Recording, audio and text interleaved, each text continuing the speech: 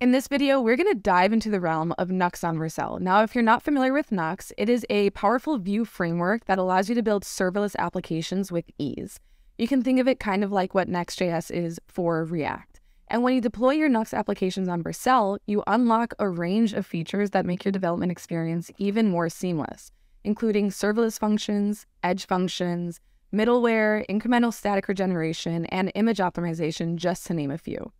Now, Vercel recently released a suite of serverless storage solutions, including Vercel KV, which is a Redis storage solution. And given the close collaboration between the Nuxt team and Vercel, they've already integrated support for Vercel KV into Nitro, enabling high-performance key-value storage in your Nuxt applications. So in the remainder of this video, I'm going to dive into how you can get started with Vercel KV in your Nuxt application.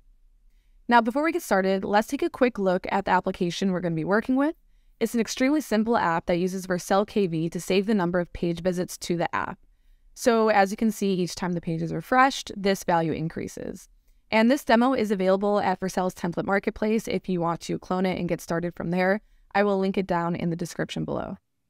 Now, the first thing we need to do is create a new Vercel KV store. And we can do this in the Vercel dashboard by clicking Add New and then selecting Storage. Now we can click Create Database, select KV, give the database a name and region, and then boom, the database has been created.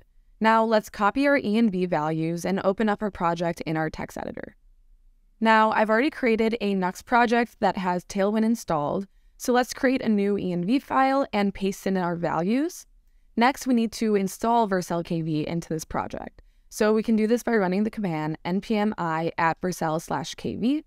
And finally, in our Nuxt config file, we can add a few lines of configuration to set up a cache with durable storage for application like this. So here we're using the Vercel KV Nitro integration, which I'll link the docs to in the description below. And Nuxt automatically reads the KV REST API URL and the KV REST API token environment variables for our KV database. So now we can easily store data in any event handler.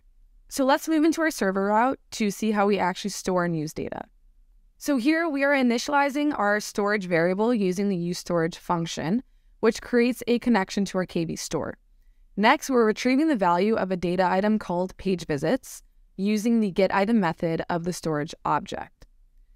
We then increment this value by 1 and save the updated value to our database using the setItem method. And finally, we're returning this updated value to be used in our page. Now, if we check out where we're using this in our application, we can see we're fetching page visits from the server route and displaying it up in the HTML like this. If we run this locally, we'll see that each time we refresh the page, the value of page visits increments by 1, so this is working as we'd expect it to. Now, let's push this code up to our repo and head back to the Vercel dashboard. We are going to create a new project so that we can deploy this application. To do this, we can once again click the Add New button, but this time we're going to select Project. Now we just need to select the repo that we want to connect and click Deploy. Okay, so now our app is deployed, but you'll notice if we visit it that there's no page visits value being displayed. This is because our project is not yet connected to the KV store we created earlier.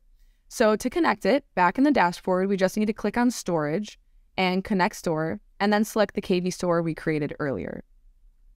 Now, if we check it out again, we'll see our page visits value is being displayed. And then finally, I want to mention that you can query the database using the KV CLI in our Vercel dashboard. So if we click into this database and run get page visits, we'll see the value of page visits is being returned to us.